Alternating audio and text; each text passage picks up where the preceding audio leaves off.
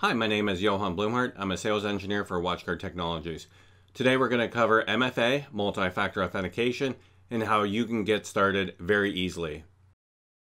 Let's take a few minutes and discuss overview of AuthPoint and some of the main components that make up AuthPoint. AuthPoint is backed by WatchGuard Cloud. This includes management, authentication, and logs and reports, and much, much more. We have the AuthPoint mobile app. This includes our main authenticator for AuthPoint tokens, as well as support for additional third-party tokens. You can customize or rename tokens, and one of the differentiating factors as well is that you can back up or migrate tokens as you need to.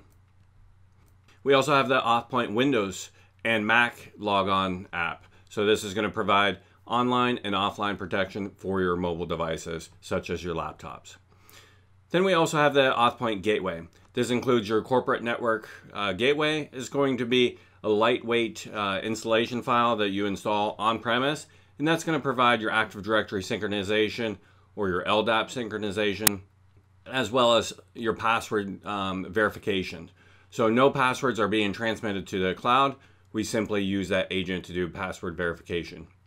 If you're looking to do Azure support, Azure Active Directory, no problem. We also have you covered there. Additionally, that also acts as Radius proxy. So whatever uses Radius, whether it be a Firebox or an additional third-party firewall, we can include that support and back it by AuthPoint. And then we have the AuthPoint agents. This includes tight integration with third-party integrations or applications, and that also includes API as well as SAML support. Let's talk a little bit about the AuthPoint app and some of the main features. So it is a mobile token. Most people carry around their cell phone, so as they carry around their phone, they don't have anything additional to carry. It also has 3 authentication features in one. We have a time-based one-time password to support legacy applications. We also have a push-based authentication. That's going to be your best user experience. We also have a QR code-based authentication for offline authentication. Multi-token app. So we can support social media apps, we can support additional third-party apps in there, no problem. And that is all married to your device DNA. So you can't clone your tokens. They are completely unique to that phone. As I mentioned before, you can back those up or migrate those without a problem. And then you also have the additional ability to extend that security posture by tying in mobile biometrics. So Samsung, iPhone, you can use facial recognition or Touch ID. If you're looking for hardware tokens, we have that support as well. As you look at rolling out your first MFA implementation, I have a few tips I would like to share with you. So first and foremost, log into WatchGuard Cloud, create that group and the access policy, make sure that your users are in there, create an IDP portal, and make sure that that user can log in and that you have received that push request on your phone and that you've successfully logged into the IDP portal. This is critical before you start looking at leveraging MFA on your desktops and you can't log in as that user. Let's get started by logging into WatchGuard Cloud. First, go to watchguard.com. From there, click on Login on the top right corner. If you don't have a WatchGuard account, you can easily create an account by clicking on and following the steps and create an account. I'm going to go ahead and log into my WatchGuard account now. Once you've successfully logged into watchguard.com, go to My WatchGuard and WatchGuard Cloud. Once you've logged into watchguard.com, hover over My WatchGuard and go to WatchGuard Cloud. When you've successfully logged into WatchGuard Cloud, you'll notice you've arrived at the dashboard. This includes any important alerts that you might want to notice. Also includes any denied push notices, users, and license information. From there, go ahead and click on Configure and go into AuthPoint. Once you arrive at AuthPoint's configuration, you'll notice that I'm working with a completely fresh implementation of AuthPoint. I want to make sure that you have the resources needed to create a successful implementation for your organization. One of the first steps that you'll want to do is click on Groups and go ahead and click on Add Group. Now for the sake of this, I'm going to say Firebytes Demo. You can also include a group description as well from there. Next step is to create a policy. Since we haven't actually created a resource, we can't add the policy. We'll come back and revisit that here shortly. The next step is optional. You can customize whether or not you have safe locations. So safe locations are an IP address or IP address range of resources that you don't want MFA to be active on. As an example, if someone brings their laptop into the office, they won't have to do a push notification if you have the office's public IP listed here. Go ahead and click on Save. Now that you have your group set up, we're going to want to create a local user. Now, AuthPoint can handle users in a variety of environments. So first are creating local users. The second would be either through Active Directory or LDAP synchronization. And then the third option is going to include Azure Active Directory support. For this demo, we're going to create a local user initially. So I'm going to create an account for Jack Bloomhart. Now it's important to realize that this username is going to correlate with the username on that computer. So if it's a non-domain joined computer, it needs to match exactly what's in the local user database on that computer. And don't worry, we're going to cover Active Directory support in a future session. For email, go ahead. I've set up a temporary email address for this account. Type in your email address and select your group that we previously created. Now it's important to realize as soon as I click on the Save button, the user is going to get an email, 2 emails for local users at this email address. The first one is going to activate the token, and second one is going to ask them to set a password. So once I click on Save account, now that users receive those, and we'll cover how to activate a token shortly.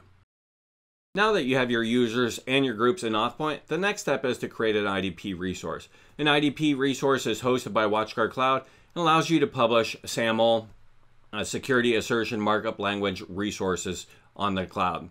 Now don't worry, it might sound complicated, but initially we are just going to use that to verify that our users can log in and that we have a successful push notification and request to our users.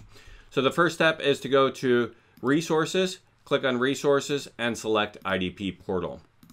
Click on Add Resource. From there, you'll be presented with 2 input fields. Notice these are going to be customer facing, so you're going to want them to be applicable to your environment. So for myself, I'm just going to choose Firebytes. Now, as you notice here, the access URL is dynamically changing. This has to be unique across all of AuthPoint's customers.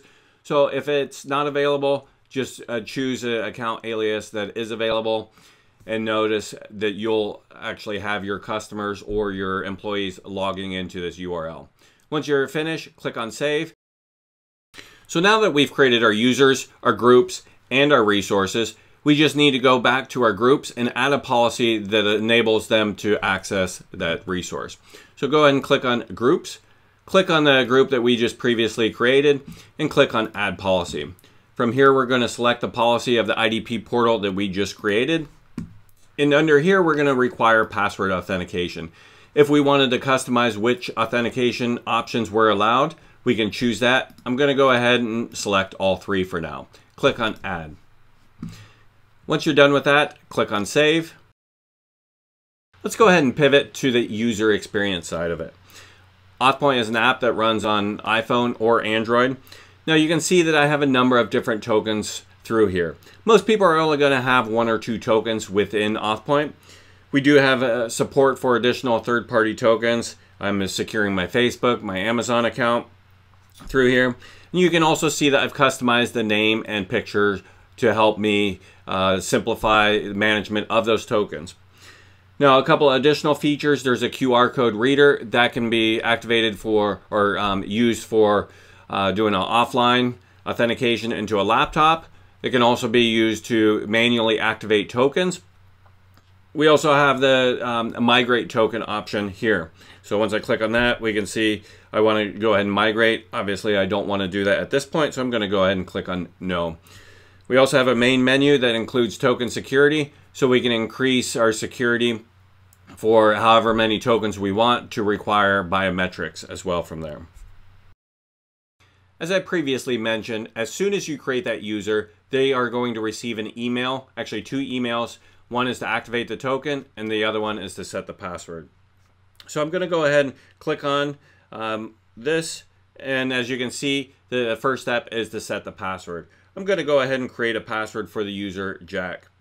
Now this doesn't need to be a complex password, and in fact I'm going to make it very simple because I am using two-factor authentication from there.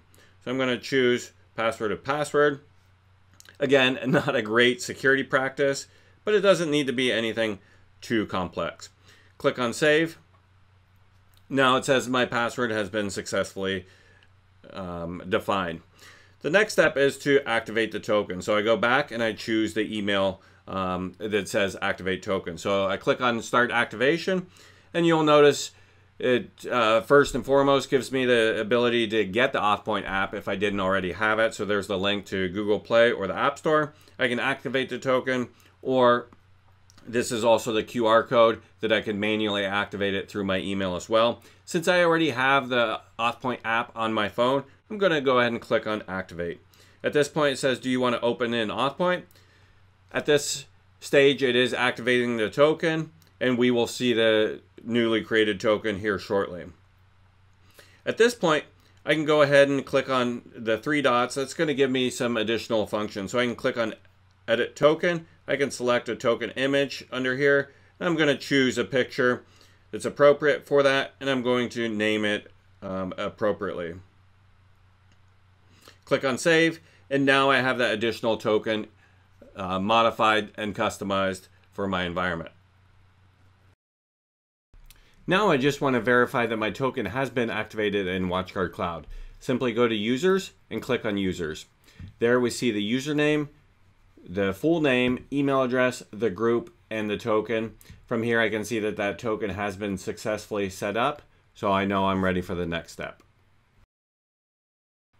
Now the next step is to test the IDP Portal authentication. So what I want to do is go under Resources and click on the IDP Portal that I previously created. I want to go ahead and copy this URL for the IDP access, and I'm going to go into New Incognito window. This ensures that I don't have any cookies that are persistent from my previous session. I'm going to go ahead and paste that in. Once the web page loads, I want to go ahead and type in the username. Click on Next. And I'm going to go ahead and type in the password for Jack, send push notification. And now you'll notice on my phone, I now have a request that came in that says, are you trying to sign in? I can click or view the details of that push notification. The username here is Jack. It gives me the location, or time and location, what access portal or what IDP portal it's trying to get to. And then all I have to do is simply click on approve. Once it sends the push notification back to AuthPoint, now I can see that I've successfully signed into the IDP portal.